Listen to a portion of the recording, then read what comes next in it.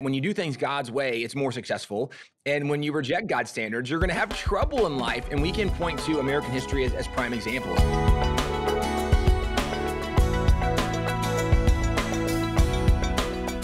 Over the years, God has allowed our family to acquire what now is believed to be the largest private collection of original documents from the founding era. We have actual letters and journals from George Washington and Thomas Jefferson and John Adams and Benjamin Franklin, so many cool things. And what we do is we use those original sources to do research and go back and see what was really the goal of America. When people talk about the American experiment, what did it mean? And in the midst of it now in culture, of course, with some of the accusations coming from the 1619 Project or coming with the critical race theory ideology, there's a lot of lies being said about America.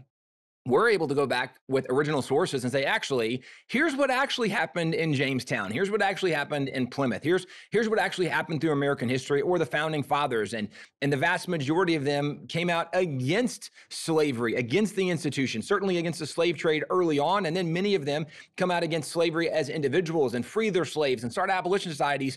And we're able to document all of this in the original records that God's allowed us to collect over the years. And part of our goal and initiative is to show people, ultimately as Christians, that when you do things God's way, it's more successful.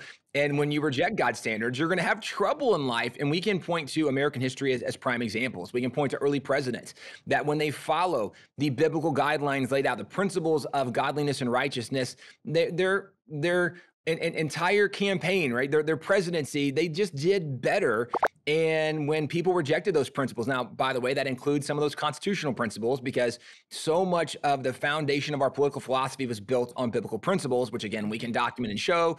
And as I'm saying all this, we have so much information available on our WallBuilders website, wallbuilders.com, because we would encourage everybody listening as we make some of these statements today, and especially about the Christian heritage of our nation or the founding fathers, to not take our word for it. In fact, don't take anybody's word for it. Go do your own research. We have seen a nation in chaos because we've just been trusting the wrong people for way too long without doing actual research ourselves. And certainly, I think everybody listening to this podcast can appreciate and understand that, as we have seen prime examples even during the COVID pandemic, when we were told so many things that actually, many of them turned out a year and a half later that everybody now knows that, hey, some of those things we were told to do were not maybe the most medically sound advice. Maybe we should have been questioning some science along the way. But the point is that we have a prime example of saying, instead of just trusting whatever somebody says, maybe we should do some research and see what's there, see what's true. And that's what we try to do with American history, is show people a little bit more of the truth of our nation, of our heritage, where we came from. And we use original sources to do that.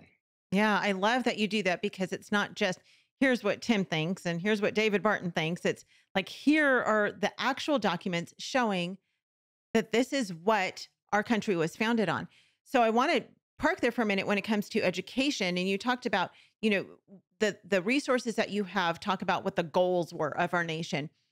When you look at education, what was the goal of education when America was, really being established as a nation? What were these parents thinking? What direction did they want to go with their kids? I'm sitting in a corner of our museum right now as we're having this conversation. Behind me is part of our education section. And these are desks behind me from an original one-room schoolhouse back in the 1800s. It's so many resources from early American education. We have things going all the way back to the very beginning of education in America. And that really does go back largely to the Pilgrims, when certainly Jamestown founded in 1607, and then Plymouth is not till 1620. But Jamestown, they didn't start off with early education. That wasn't part of their goal and initiative. They had some different ideas in Jamestown. When the Pilgrims came, they were coming looking for religious liberty, looking for freedom for themselves. And for those that remember the Pilgrim story, they had gone to Holland. They were raising their kids in Holland, and they had some freedom there, but not as much freedom as they had hoped initially. And then they saw their kids begin to embrace some of the ways of some of the other individuals in Europe and Holland. And they said, that's not how we want our kids to grow up. They said, we want a different place. We can have the full freedom we want, and we can raise our kids in the fear and admonition of the Lord. So they come to America. The reason all this context matters is the very first education law passed in America was passed in 1647. It was passed up in those early New England colonies. And it was printed in 1650. It was a book called The Code of the 1650s. I actually have that book behind me. I can get it in a minute if we need to. But in this book, it has the very first education law. The law became known as the Old Deluder Satan Act. This is something that people listening, you can look this up later. You can go read that original law. The reason the law became known as the Old Deluder Satan Act is the law starts off explaining it is the one chief project of that old deluder Satan to keep men from the knowledge of scriptures as in former times. And the law goes on for several pages, but it starts with the premise that the devil's main objective is to keep our kids from knowing the knowledge of the word of God. And the point they make in the law is if our kids can never read, they're never going to know what the Bible says. And then they won't be able to live godly, to enact righteous policies, to elect godly leaders. We have to make sure they can read so they know what the Bible says so they can live these godly lives. That was the beginning of the very first education law in America.